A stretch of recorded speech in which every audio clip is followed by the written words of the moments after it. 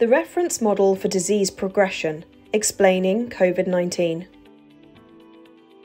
Computational modelling allows researchers to simulate and study complex systems, including disease, at multiple levels, powered by significant achievements in computing power and software.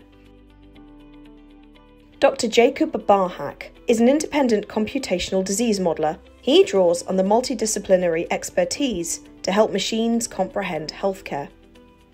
The extensively published and patented reference model for disease progression was developed by Dr. Barhak in 2012, initially for application to diabetes.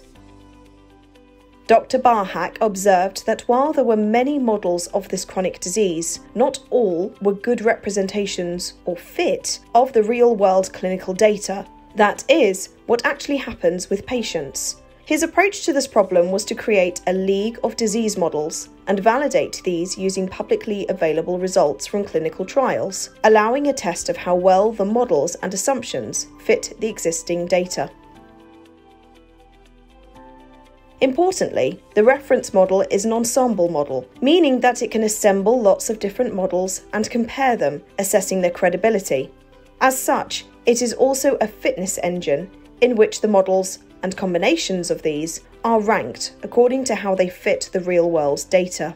As further information is added to the reference model, it accumulates this additional knowledge, meaning that it is constantly evolving.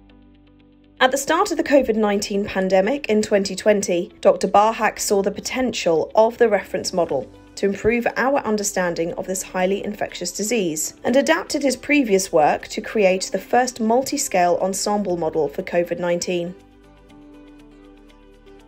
As the name suggests, it uses multiple models describing cells and organs, individuals and populations. The COVID-19 model incorporates models of infectiousness, the level of infectiousness of each individual from the time of infection. The models of transmission reflect the probability of contracting the disease through interactions with infected individuals. The models of response reflect the behavioural choices of each individual, affecting the number of their interactions with others in light of the pandemic. Several mortality models incorporate the probability of dying from COVID-19 by age and time of death since infection in days. The recovery model defines the condition of recovery. Finally, observation models are implemented to correct for the fact that the reported numbers are not always accurate. Dr. Barhak is using publicly available data and testing how these can be explained using the reference model.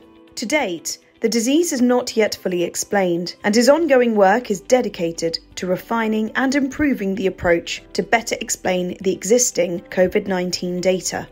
If successful, the reference model would provide a valuable tool to better comprehend new pandemics and more effectively inform public health interventions.